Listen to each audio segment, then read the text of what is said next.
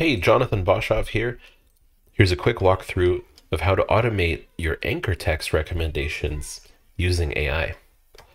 So in the past, this is a pretty manual process. You have to read the page and you have to find good linking opportunities. It can take a lot of mental effort to do that.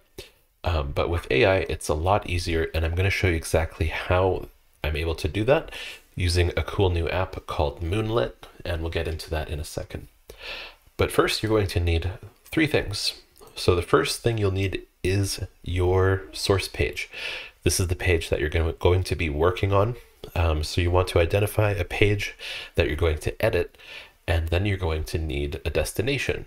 So you're going to need to identify where you want to link to. So in my case, I'm going to be linking this page, how to find and measure an engagement ring size. I'm going to be linking that to my page about ring resizing costs.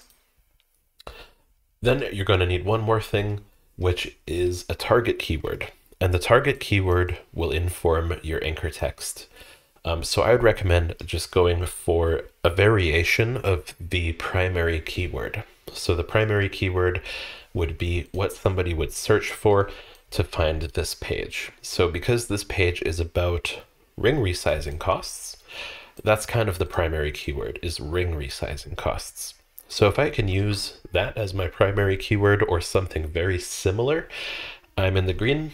And just a little tip, it's actually better to vary your anchor text. You don't want to use the same one over and over again. It's actually better to mix it up a little. So don't worry about not having an exact match anchor text. It's definitely not necessary to do every single time. And next, once you have that, so you got your source, your destination, and you have an idea of what kind of target keyword you want to use, then I'm going to hop into Moonlit, which is basically just a no-code app builder. And as you can see, I already have this plugged in.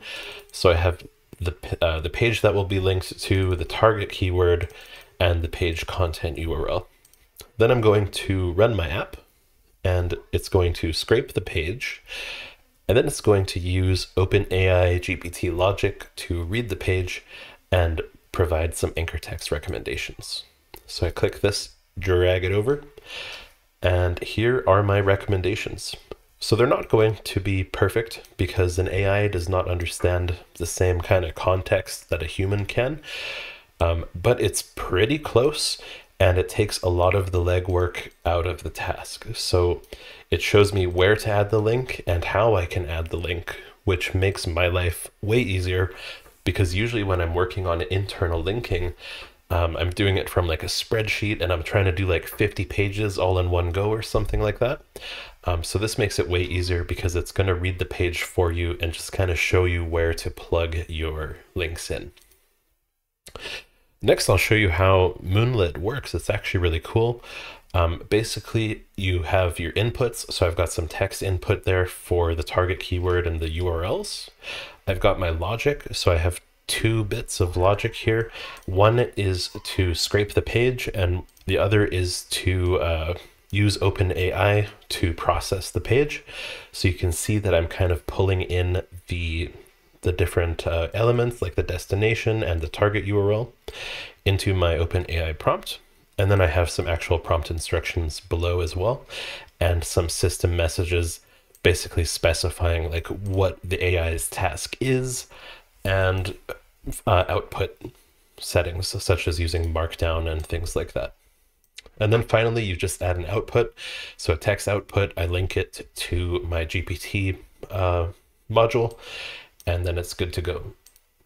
So then I have my little link building app, or little anchor text recommendation app, and it's done and very easy to use. So in the past, I would have built this out using like GitHub and Streamlit and stuff, but Moonlit basically does it for you. And that's only scratching the surface of what this app can do. Like you can actually plug in your own models and databases and do all kinds of cool stuff with it. But you do not have to use Moonlit. You can actually do it within ChatGPT. So if you want to just do this exact same thing and you just want to do it in ChatGPT, I provide instructions on that in my blog post. So if you're not checking out my blog post, I'll provide a link to it in the description, and then you can just take a look at it. And that's really it. So go ahead and give it a try. Try the Moonlit version, or head over to my blog post and try the ChatGPT version.